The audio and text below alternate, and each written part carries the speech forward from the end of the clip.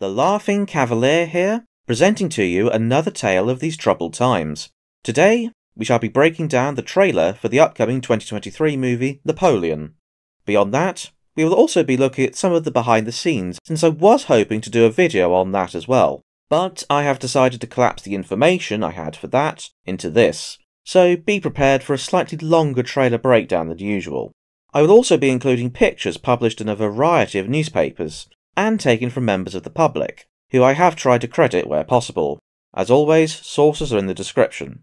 I will admit right here and now, I'm a little saddened by what I've seen thus far from behind the scenes, and the trailer has confirmed a few of my suspicions. So compared to other reviews out there at the moment, don't expect glowing wall-to-wall praise from me. Firstly though, let us look at the background behind the production. In 2020, Ridley Scott, who has directed a few films in his time, announced that his next project would be a biographical film retelling the life of Napoleon Bonaparte, the famous general and French emperor, with the script being written by David Scarpa. Initially called Kitbag, this name was later dropped in favour of just calling it Napoleon. News of casting was a bit limited at first, with only the two starring leads being announced, that being Joaquin Phoenix as Napoleon and Jodie Comer as Joséphine. Filming was due to start in 2021, but was pushed back due to the, God damn it, I'm sick of mentioning it. Anyway, due to the delayed filming, Jodie Comer was forced to pull out of her role due to another project that she was already committed to, namely her debut on the stage. This meant that Vanessa Kirby was cast as Joséphine in her place. Other than that, and a few brief cast announcements a bit later, and the date of the film's release, November 2023, there was not much in the way of news regarding the production. Thankfully, due to the press and various local sleuths, we've been able to piece together a good idea of when and where filming took place, what scenes were probably filmed, and even some extra bits of casting, which is what shall be dotted throughout the breakdown of the trailer, which was released on the 10th of July 2023. Before we begin looking at the trailer itself, as usual, I must state that I won't be using many clips from the actual video itself due to copyright concerns, and instead will post screenshots with timestamps in the top left, with a link to the trailer in the description below. And with that, on to the trailer. It begins! In this first part, we are informed that it is France, 1793, and see a woman with long white hair being led to the guillotine, as an angry mob pelts her with vegetables and bays for her blood. The trailer doesn't state so, but one source who viewed the movie at a prior screening claimed that Marie Antoinette's execution is a part of the movie, and the IMDb lists Irish actress Catherine Walker as playing the role, so it is most likely her. It should be noted that the actress is about a decade older than the Queen was at her death, although the white hair is technically accurate due to the severe stress Marie had suffered for obvious reasons. However, she would have had her hair cropped short for the blade of the guillotine, which is something that must have been known about by the filmmakers since, later on in the trailer, we see Joséphine looking like this. Which is accurate, by the way, since having short hair like those condemned to the guillotine was the style for a while after the terror ended. So I tied an onion to my belt, which was the style at the time. This scene was one of the earlier ones filmed, and was done outside Somerset House in London, around about March of 2022. It is possible there will be other scenes showing the Reign of Terror in general, since, in some behind-the-scenes pictures from what looked like rehearsals, we can see other people being led to the guillotine, and even a group of nuns, possibly the Carmelite nuns who were all executed as a group towards the end of the terror, waiting near the scaffold. Napoleon in the clip is being addressed by the revolutionary politician Paul Barras, played by Tahar Rahim, who says to him, "No doubt you have seen the chaos in the streets." And then, in the different clip, Napoleon is told that, "We must make an example, or France will fall," which I assume is the execution being depicted on screen, but could also just be the terror in general. Another minor nitpick, but for some reason, it looks like the guillotine is missing the bascule that the victim will be strapped onto before being slid under the blade. Instead, It looks like they just kneel down, which seems like a bit of an odd thing to miss, since the design of the guillotine has usually been gotten right in most historical productions in the past. Although, perhaps they could have made a cut to the budget. No pun intended. It does also appear that Napoleon will be doing a bit of teleporting in this film, since in October of 1793, when Marie Antoinette was executed, Napoleon was a bit busy fighting at the Siege of Toulon, which is something we will soon see. Napoleon is asked by Barras, in a scene happening a bit later in the movie, as shall soon be made apparent, what would you do if this assignment of defence was assigned to you? Followed by a montage of Napoleon commanding an artillery battery to fire upon a large crowd in the streets. This assignment of defence is depicted in the events of the 13th of Vendémiaire, 1795, and was filmed about the same time as the guillotine scenes, with the location for these parts being done at the Old Royal Naval College at Greenwich. The 13th of Vendémiaire was one of the most pivotal events in Napoleon's early years. Following the downfall of Robespierre and the execution of those responsible for the Reign of Terror, the Republic was governed by a body known as the Directory, which was not particularly popular, despite, possibly because of, the mass executions of royalist sympathisers. A movement formed with the intention of overthrowing the Republic and restoring the monarchy, and on the 13th of Vendémiaire, the 5th of October, 1795, about 30,000 supporters of the coup marched through the streets of Paris. In the trailer, as well as behind the scenes, we can see many extras waving flags with the fleur-de-lis, and in one clip chanting, "Long live the King." Now, whilst it is accurate that the supporters of the coup are virtually all in civilian gear, as far as I'm aware, we have no sources as to what standards the royalists would have carried during the coup attempt, if any at all. Some of the flags look a little too formal, particularly the flag tops with the fleur-de-lis, and the flags in the trailer with the blue and red seem to resemble those of the Compagnie Franche de la Marine, who were troops under the command of the French Navy that famously served in North America during the 7 Years' War, French and Indian War, being disbanded in 1761. If I had to guess, the standards they would actually have carried may have resembled something similar to those used by the Royal and Catholic Army in the Vendée, with banners and slogans rather than much more professional-looking royal standards in blue and white. If I may also make an observation about the Republican standards throughout the trailer, they simply carry the tricolour flag of France, unadorned, without any identifying numbers, accoutrements, etc. In reality, the standards used by the Republican forces at this point in time were quite elaborate, having evolved from the old pre-revolutionary system, although some National Guard units did have simpler designs, so in this instance it is not too inaccurate. Just a shame really, since in some later scenes in the film, certain units are carrying the correct standards. Despite being outnumbered 3-1, the Republican forces were saved by the quick thinking of Napoleon, who crushed the coup with a whiff of grape shot, to not actually quote Napoleon, since he probably never said this line. As we can see in the trailer though, he is commanding one of the batteries, and we will probably see something similar no doubt. This sequence gives us a look at the Siege of Toulon, the battle that gave Napoleon his first major victory. These sequences were actually filmed in Malta, towards the end of principal photography in April to May of 2022, and, sadly, I do think them among the more problematic of the sequences in the trailer, for want of a better term. To briefly sum up the historical situation, Toulon was one of the primary bases of the French fleet, and in August of 1793, the city had revolted against the government in Paris, requesting help from the Allies. Soon, British, Spanish, and various Italian troops and ships had arrived to secure the port, which would be a serious blow to French naval power in the Mediterranean if the city were to remain in royalist hands. And so a ramshackle revolutionary force was assembled to take back the city. Napoleon, at this point a young artillery captain, found himself in command of the artillery, and it was through his planning and organisation that the city would eventually fall in December. One of the most critical parts of the siege was the taking of the British-held redoubt at Fort Mulgrave, nicknamed Little Gibraltar. Once it fell, Napoleon was able to fire his artillery directly into the Allied fleet in the harbour, as seen here in the trailer. My main problem, though, is that they have rather exaggerated the fort in its scale. Scott used Fort Ricasoli in Malta, a rather old stone fort, whereas Mulgrave was an earthen redoubt, dug by the British. In other parts of the film, they have dug trenches in other scenes that would have been somewhat similar to Mulgrave. I feel like they are exaggerating the size of the fort to make its capture seem more impressive, although Napoleon leading the final attack and being wounded is perfectly accurate. What concerns me more, though, is something that has been bugging me ever since the casting was announced. Napoleon's age. We are so old. Yeah. Joaquin Phoenix was about 47 when filming all these scenes in early 2022. Remember though, Napoleon was 24 at the Siege of Toulon, and his energetic leadership was one of the qualities that inspired his men. Hell, even though he was 45 at Waterloo, he still looked a lot younger than Phoenix does. When I look at him, no offence, but I get the impression of lethargic apathy. Smithers, who is this barrel-chested go-getter? Yes, he may be a decent actor, but the bits from this trailer make him seem a bit too mellow and subdued. The way he talks is far too quiet, and not very engaging from what I have seen so far in this trailer. I promise you brilliant successes. This is my uniform. I'm destined for greatness. Are you ready? Yes. Although, obviously, we won't know until the full movie comes out.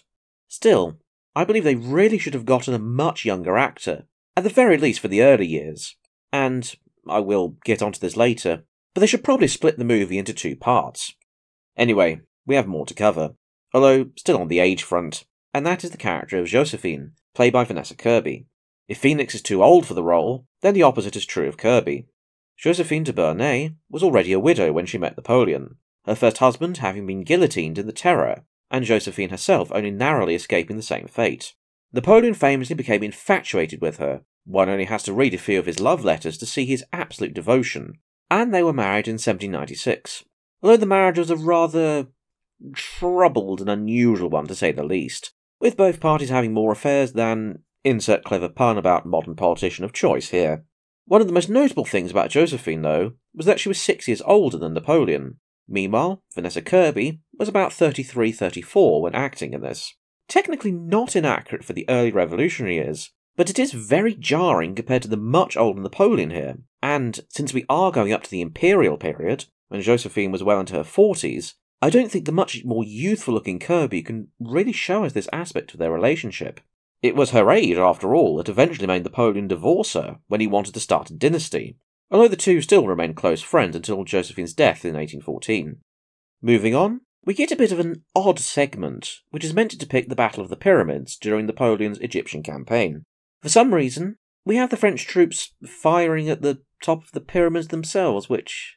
how the hell are the guns even hitting them? Cannons like this, even with a slight angle, would not be able to hit that high up. You'd want a howitzer or something to reach there. I hope this isn't going to be the movie making out that Napoleon is going to destroy the pyramids and crush the Mamluk army under them or something over the top like that. We do get a nice shot when Napoleon looks at the Great Sphinx of Giza, modelled on the iconic 1880s painting. Other than this, I doubt we'll get much more of Napoleon's Egyptian and Syrian campaigns, since Scott has already said there would only be 6 major battle scenes, unless he can quickly squeeze in the Siege of Acre and the Battle of Aboukir Bay, which effectively ended Bonaparte's Middle Eastern plans. It is not explicitly stated in the trailer, but these scenes of Napoleon charging on horseback into lines of what appear to be white-clad Austrian troops appears to be the Battle of Marengo. This battle occurred on the 14th of June 1800, when Napoleon, now the first consul and leader of the French Republic, led his forces to victory against the Austrians in a battle that further secured his position following his coup the previous year, which we will look at later in the trailer. Interesting fact, the film was actually codenamed Marengo during filming. The battle is famous for how it initially looked like the Austrians were on the verge of a great victory, until French reinforcements arrived and completely changed the course of the fighting. We cannot really see the Austrians here, although I can just make out they are wearing bearskins, which is accurate for the Grenadiers, whilst the line troops at this point wore helmets, like those on the screen here. Not much else to comment on other than, again, it does appear they might be exaggerating Napoleon here by showing him personally leading a massed cavalry charge. Of course, that is not to say he didn't fight on the front lines. Even at Waterloo, right at the end of his career, he had to be convinced not to go forward with the Imperial Guard. But in this particular battle, as far as I'm aware, he wasn't, instead coordinating the troops. And I suspect that they might be doing this as a moment where everyone will go, "Oh my, look, he is personally changing the course of this battle." In this brief clip, we get some shots of the 100 Days, namely Grenoble. In 1814, Napoleon was finally defeated by the coalition, who exiled him to the Italian island of Elba with a small guard of about 1,000 men. Meanwhile, they restored the Bourbon dynasty under King Louis XVIII, the brother of the guillotined Louis XVI. In 1815, Napoleon escaped with his 1,000 men and landed in the south of France, intending to overthrow the Bourbons and restore his empire. Although, if this promotional picture is anything to go by, he will be accompanied by a ragged-looking standard-bearer, a Polish Ulan without a horse, and Gaston back here leading a few peasants. When Napoleon returned to France, King Louis XVIII sent numerous troops, including the 5th Regiment of the Line, to arrest Napoleon, and on the 7th of March they opposed him at Grenoble. However, Napoleon famously walked towards the men, saying that, "If you wish to kill your emperor, here I am," at which point the whole regiment, tired of the Bourbons, switched sides and joined him on his march to Paris, where, on the 20th, he entered the city and was briefly restored to the throne. We can see here the men are wearing the post-1812 Bardin tunics, which don't show up again in this trailer, so I will go into them a bit now. From the Revolutionary period, right up until 1812, the tunics worn by the French army did not change too dramatically, being based on a style that had been more or less used since the 1770s, minus the obvious change from white to blue when the Revolution happened. However, in the run-up to the Russian campaign in 1812, it was decided to adopt a new, more simpler tunic that had shorter coattails and a rectangular look replacing the old lapels, which is called the Bardin, named after the colonel who recommended to the emperor that the military should not follow the whims of civilian fashion.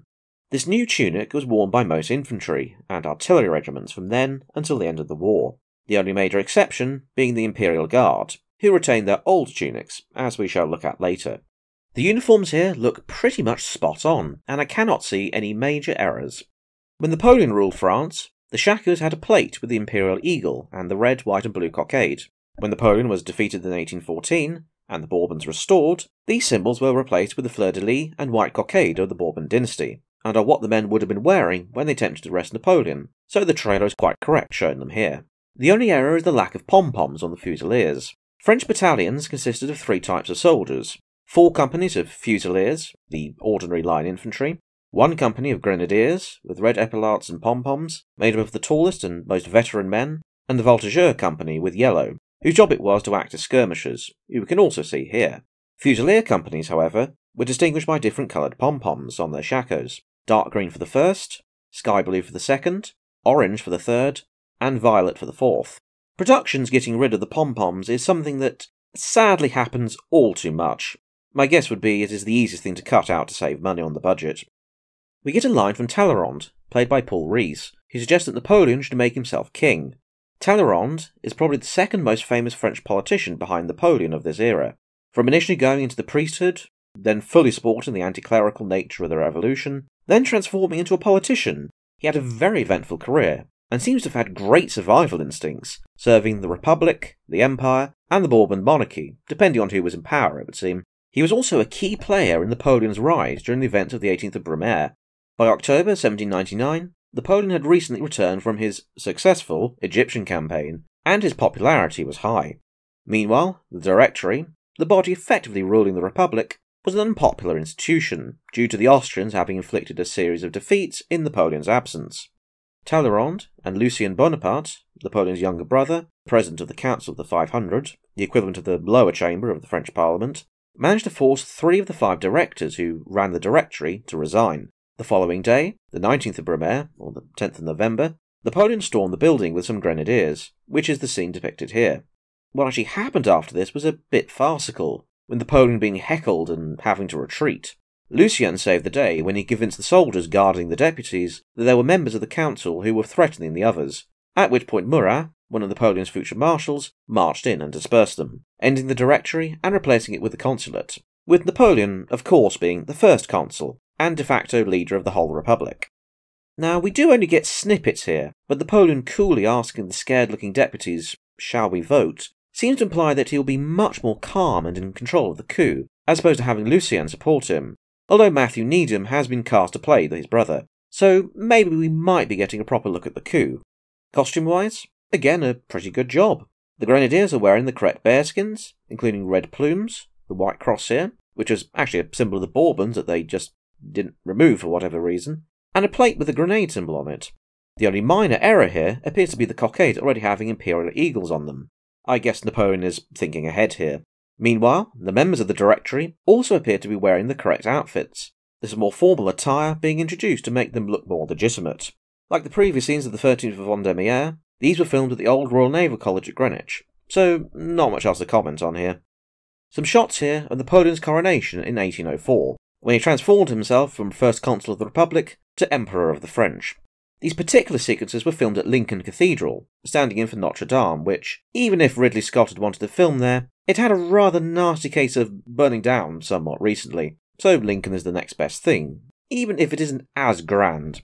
That actually might not be too inaccurate though, since when the Revolution happened, the cathedral was ransacked and had certainly not recovered by the time Napoleon was crowned there. The film's version seems to have drawn inspiration from the famous painting made of the event in 1807 by Jacques-Louis David, Napoleon's official painter. The painting shows the famous moment when the Pope, who was about to place the imperial crown on Napoleon's head, had it snatched from him by the Emperor, who crowned himself. Empire magazine also released a promotional picture of Joséphine being crowned by Napoleon as his consort.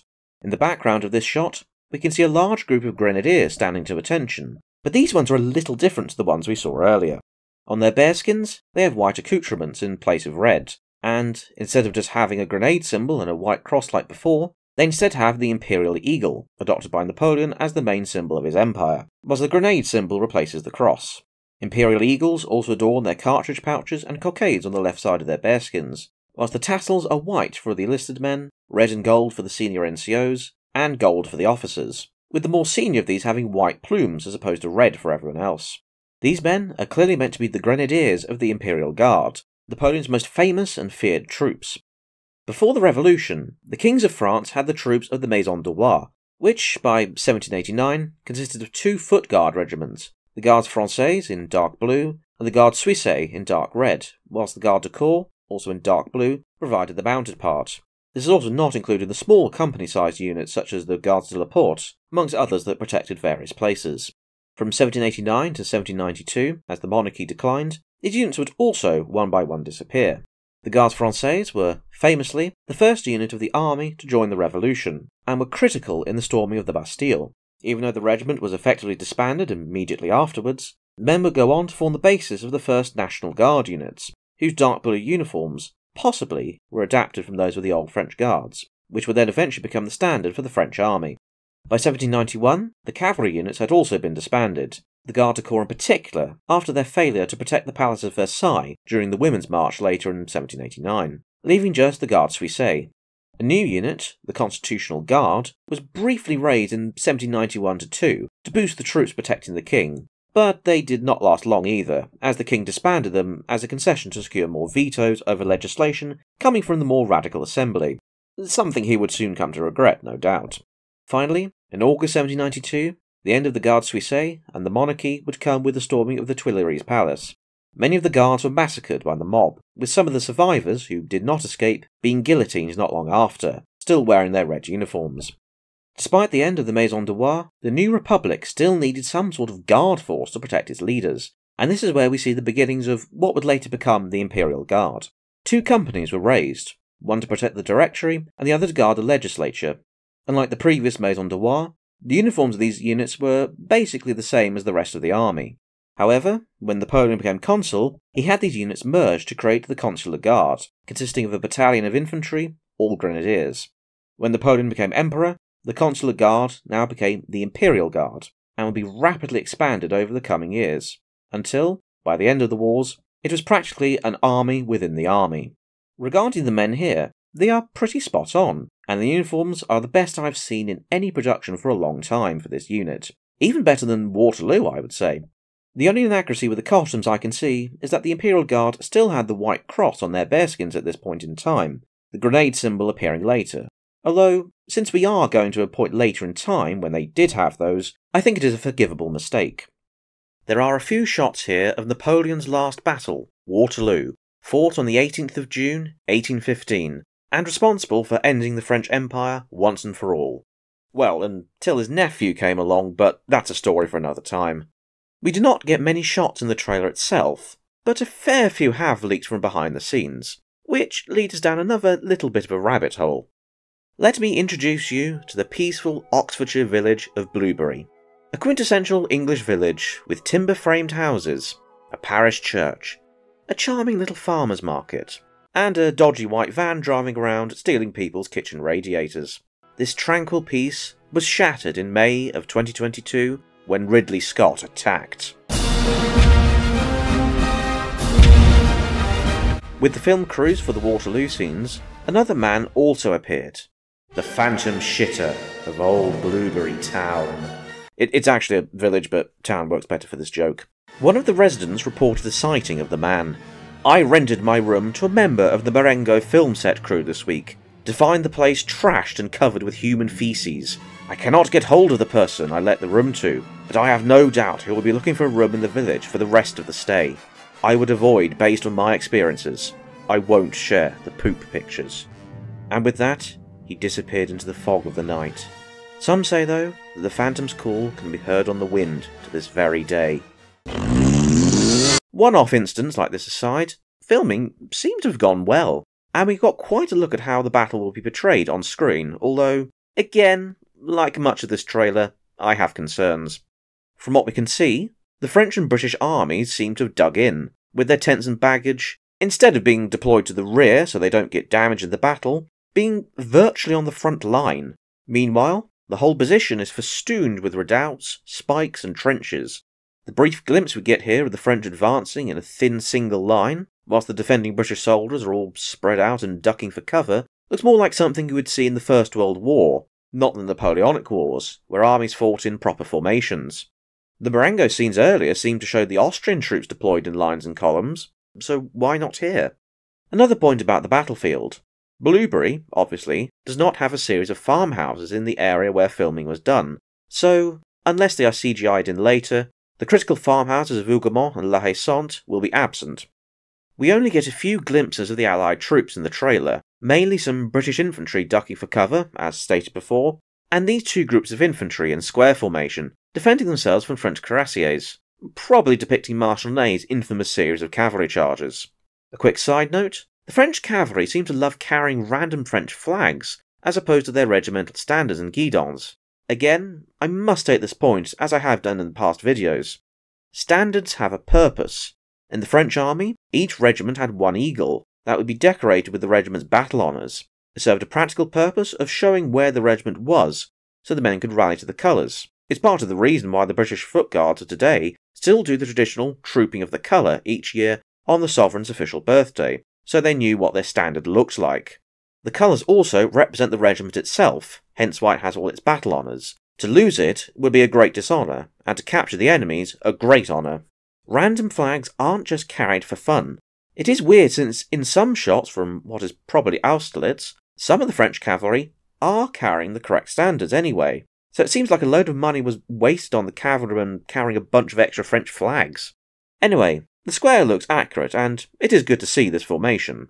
The officers, the colour bearers and the drummers are in the middle, protected by the men. Uniform-wise, the British ones are pretty much spot on from what I can see, and are accurate for what they would have been wearing at Waterloo. The facings varied from regiment to regiment, of course, but these ones look fine, probably being from either the Foot Guards or one of the Royal Regiments. What worries me far more, though, is actually the lack of other non-British units. At Waterloo, Napoleon had about 72,000 men, pretty much all French, save for a squadron of his famous Polish lancers and a few other small contingents. Wellington, meanwhile, led a force of 68,000 men. Of these, about 25,000 were British troops, a bit over a third of the army. The rest consisted of 6,000 men of the King's German Legion, German troops in British service and wearing British uniforms. 11,000 were from the German Kingdom of Hanover, ruled by King George III, and wearing similar uniforms to the British as well. Then there were the 17,000 Dutch-Belgian troops, mainly in blue uniforms, 6,000 from the German Duchy of Brunswick in black, and 3,000 from the German Duchy of Nassau in dark green and blue. The Dutch and German troops were heavily engaged that day, with the villages of Papelotte and La Haye changing hands several times between the Dutch Nassau troops and the French. They often get forgotten somewhat. Even in the 1970 film Waterloo, they are reduced to a couple of staff officers, and one comment from Marshal Ney. Wellington won't hold us an hour. Not with that bouillabaisse of his. English, Brunswickers, Belgians, and God knows what else. From the rest of the behind-the-scenes stuff, the only other Allied units here, aside from the British troops, are some red-coated British heavy cavalry, unless any other units turn up. For once, though, it looks like Sharp and the 95th won't be dominating this at least.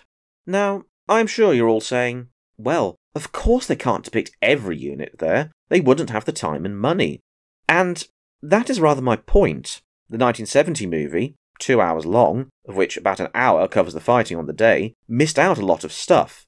So tell me, how is this 2.5-hour movie going to cover Toulon, the 13th of Vendémiaire, the Pyramids, Marengo, Austerlitz, the Russian campaign, and Waterloo, and give you an idea of what is going on? I might come back to this point later in the conclusion.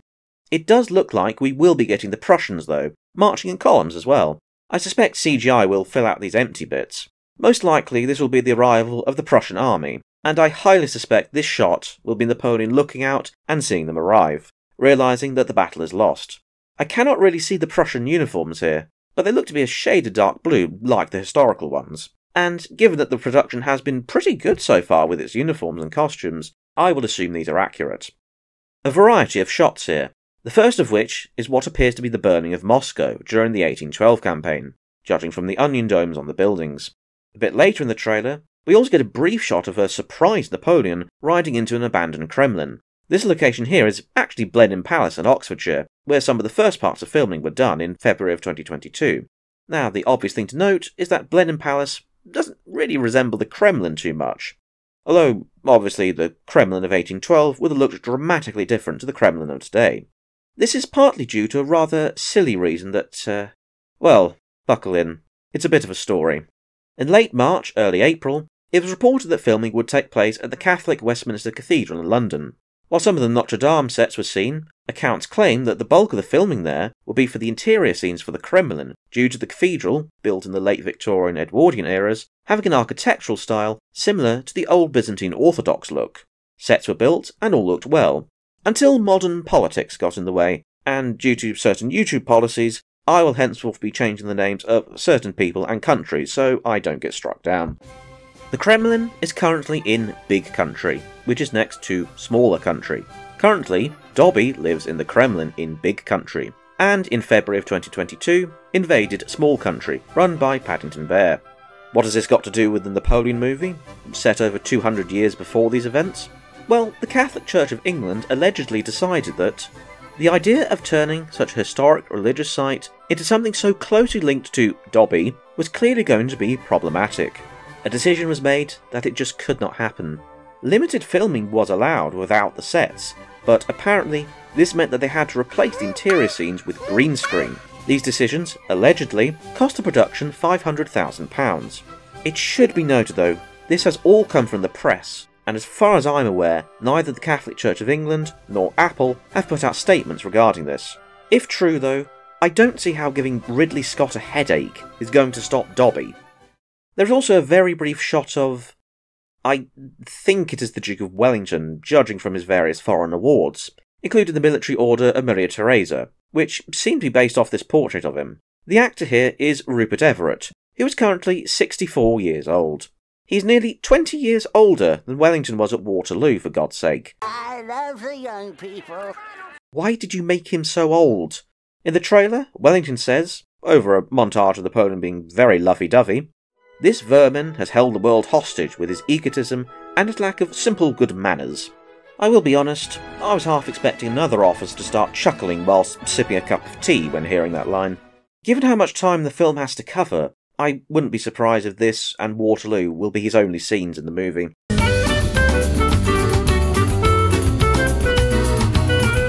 On the positive side, there is a nice shot here of Napoleon after a victory in his younger, or less old days. Again, I'm assuming Marengo.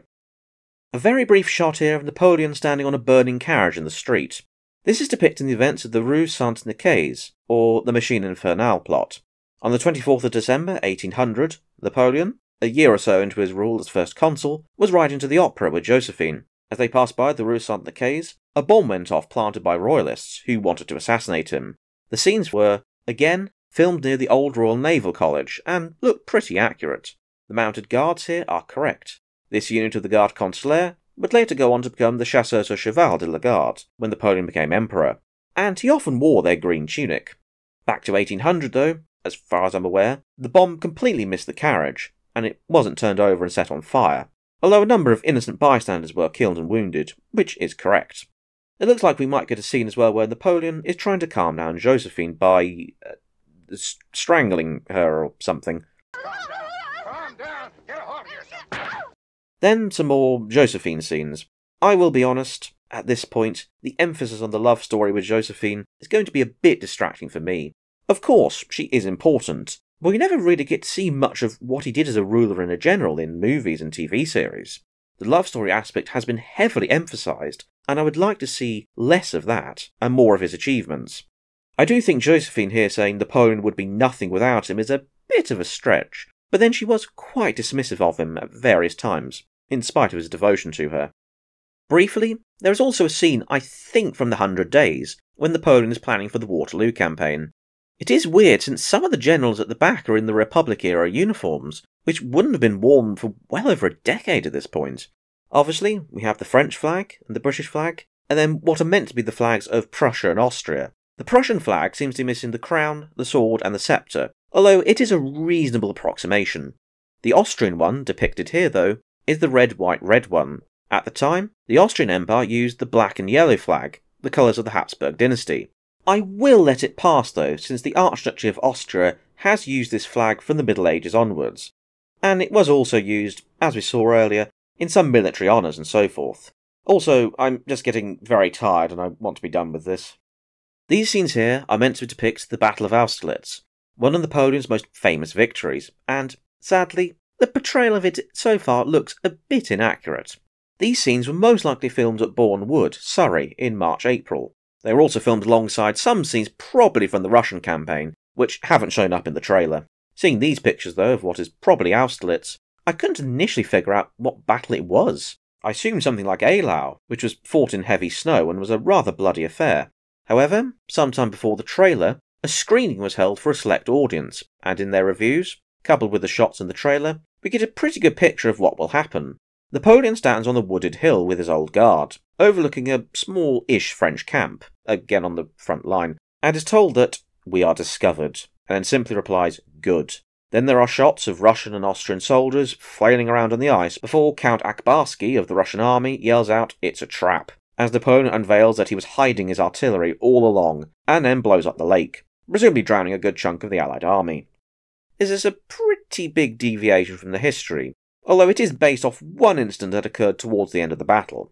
In reality, to sum it up as briefly as I can, in late 1805, Napoleon had smashed the Austrians at Ulm and had marched well into Austrian territory, but was now finally forced into a battle with the combined Austrian and Russian armies, also led by their respective emperors. Napoleon had about 65 to 75,000 men, and was facing somewhere between 85 and 95,000. Not only that, his forces weren't yet concentrated, with Devoe's Third Corps still near Vienna. He began to give the impression to the Allies that he was weak, receiving some of the Tsar's officers and showing himself to be worried. He also deliberately exposed his right flank, tempting his enemies, and on the 2nd of December, they took the bait. Their attack was halted though once Devoe's corps marched into support. Now was Napoleon's chance. Under dense fog, he ordered his men to attack the Pratzen Heights in the centre, now weakened due to the attack on Napoleon's right. Fighting was heavy, but this blow eventually separated the Allied armies and won the day for the French.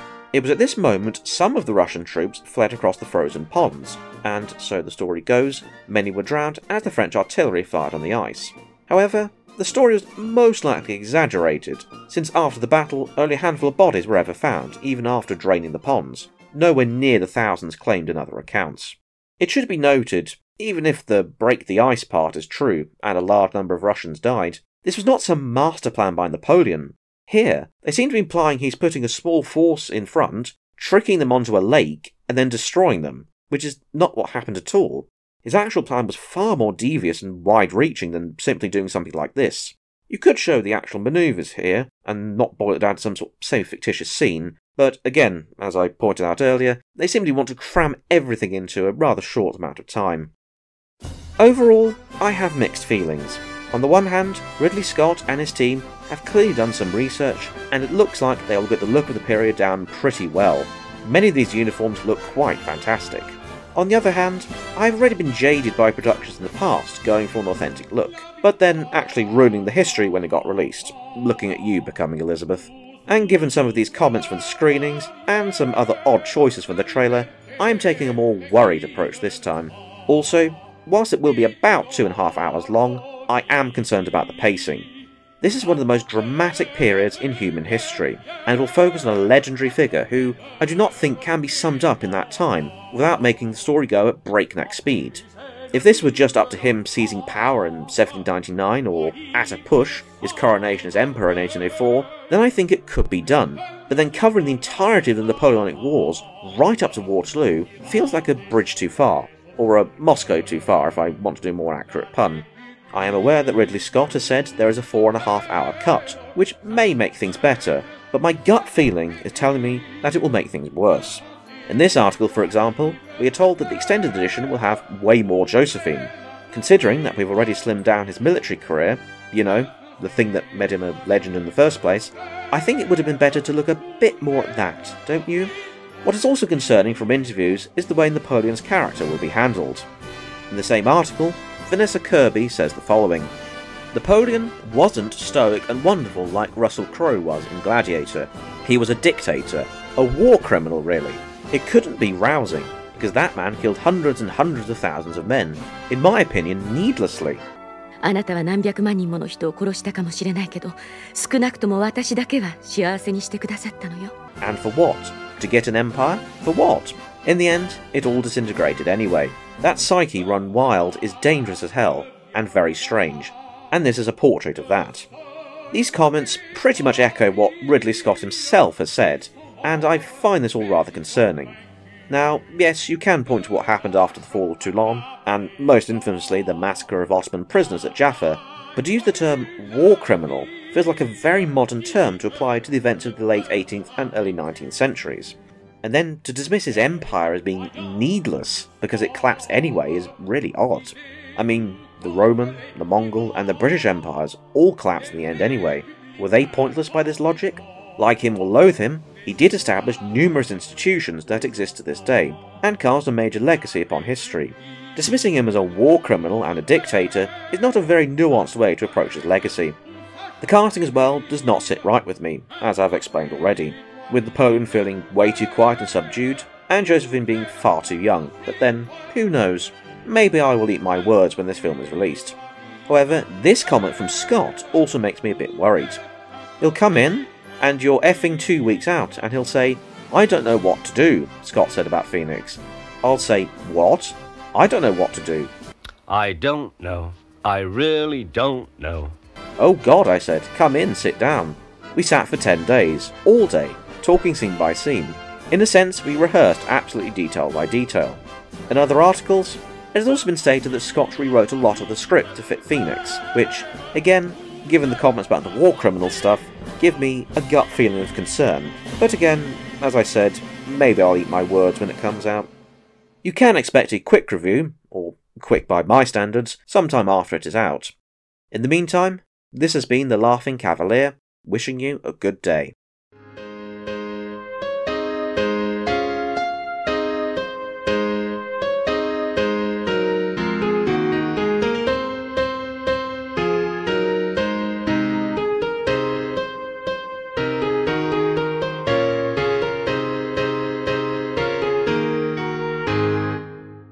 Shall we start with the piles? It might make sense to start with the piles.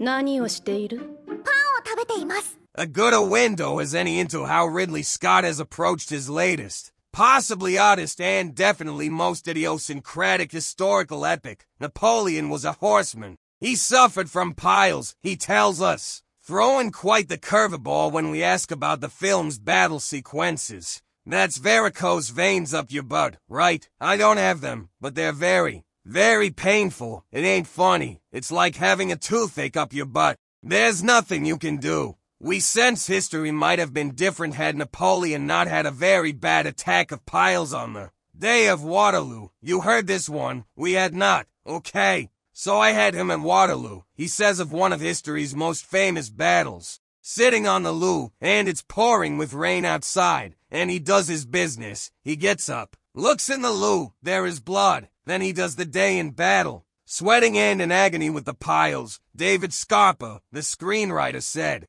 "Isn't this rather indignified?" I said, "Maybe, but it's accurate. But we took it out of the movie because it became too distracting."